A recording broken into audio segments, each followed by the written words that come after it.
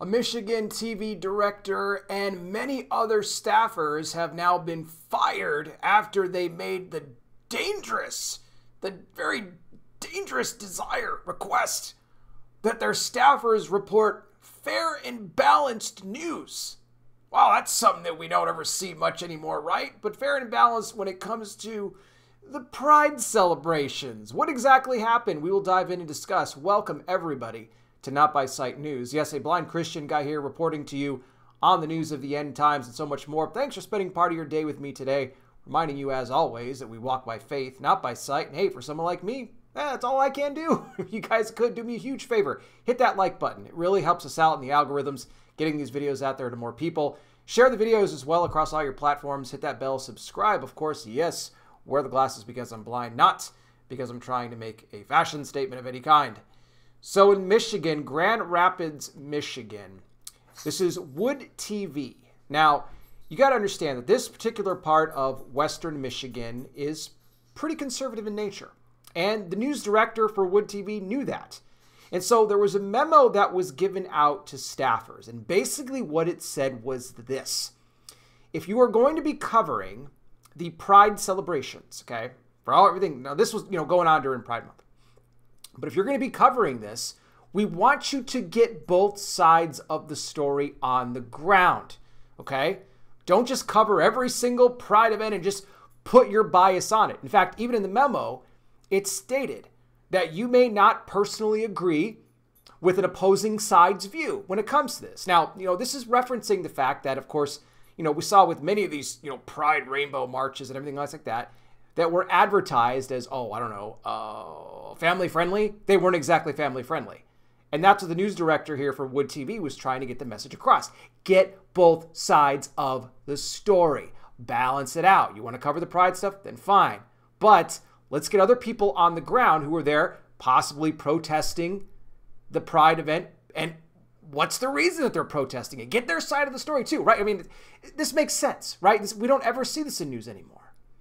But apparently, that did not go over well with the media company that oversees Wood TV, as well as the other staffers at the station. I'll talk about what happened in just a second, but first, guys, let me put a quick plug in here for my ministry. If you guys enjoyed my daily content here, you appreciate my work, consider making a generous donation to support me. There's a couple different ways you can do it. One, you can just simply click that super thanks button. It's really easy. It's right here on this video. That's how you can kind of throw me a tip with a one-time donation. You can select any amount you want. Or if you guys prefer, you can make a monthly contribution. You can join my Patreon family for as little as $5 a month. Patreon.com/NotBySightNews.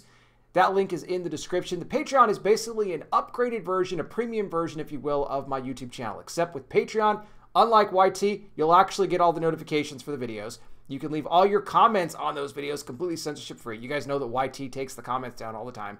And you can send me direct messages. So check it out. Again, it's patreon.com/NotBySightNews, link in the description. Big thank you to everybody already contributing and those thinking of doing so. Thank you as well. Your generosity is greatly appreciated. So upon the memo going out, the Nexstar Media Group, which owns many, it's actually one of the largest media group in the U.S. that owns these news stations, found out about this, but also the staffers.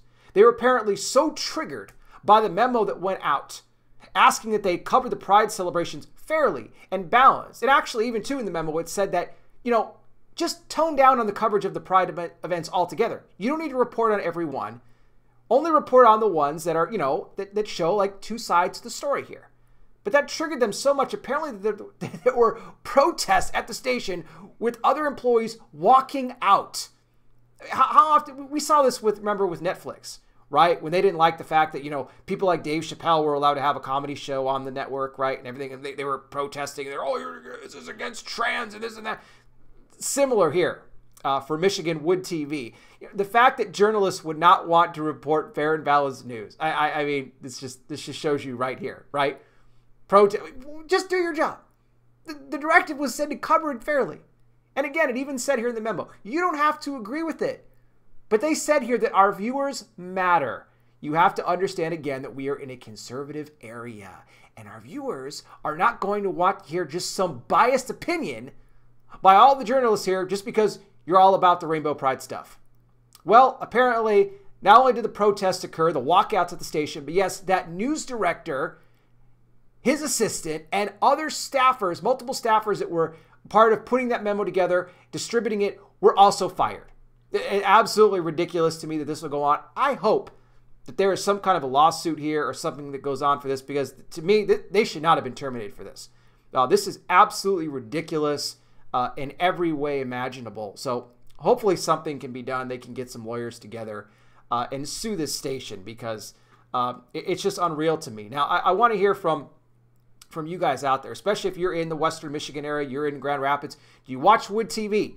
You know, you were there, you know, you saw it happen. You know, what do you think about this? And hey, anybody else too, if you were a part of this news staff here, you know, that got the boot, you know, if you want to chime in, feel free to do so as well down below in the comment section. You guys, this is all a part of a bigger picture, a bigger issue here. The prophetic picture is this, that we are living in the last days, and that more and more, okay, that righteousness, that truth is going to be shut out of this world in favor of the only narrative that matters. And often that narrative that matters is not just the left-wing agenda, of course it is, but it's also a very satanic anti-Christ agenda that is being put forth out there.